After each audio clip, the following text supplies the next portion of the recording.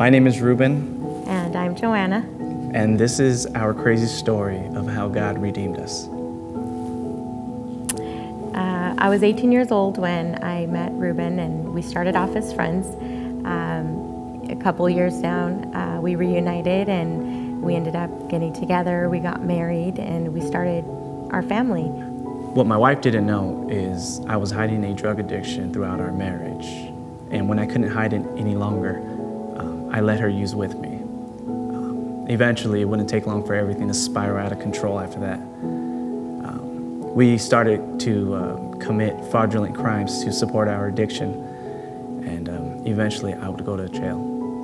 While I was sitting in my cell, I was starting to sober up, and reality was starting to kick in. And just the weight and the heaviness of everything that I put not only her but my children through was almost too heavy to bear.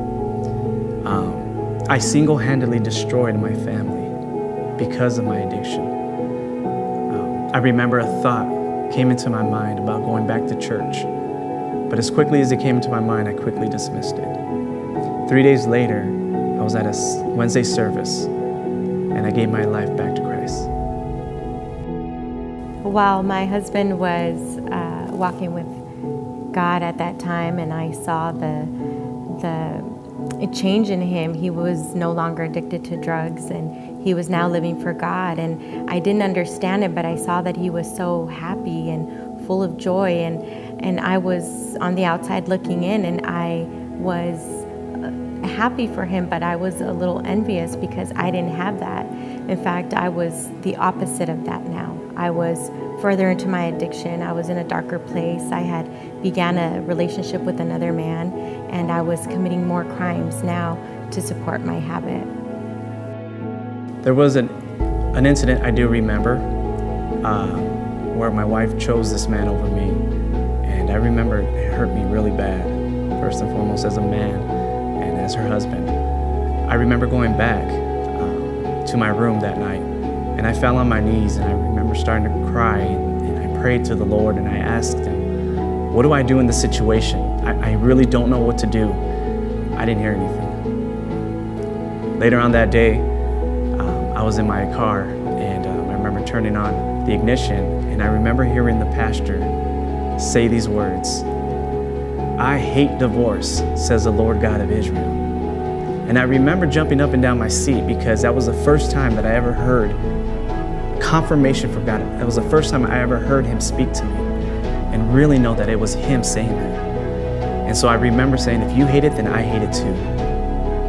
Eventually, my crimes caught up to me, and I ended up getting arrested for them. I went to jail, and while I was there and the drugs wore off, I began to feel the weight of the guilt and the shame that I had felt, and I couldn't bear it. I could hardly breathe, and I remember just crying out. And I cried out to the same God that my husband had given his life to, and I just asked him if he would forgive me, and I asked him if he would restore me and if he would restore my family back. He didn't do it immediately, and he didn't take my sentence away or anything like that. That's not what I wanted. What I wanted was to be able to breathe again and to not feel that guilt and that shame. And right then and there, I felt a great weight lifted off my shoulders. Even though I was in jail, I felt like a free woman for the first time.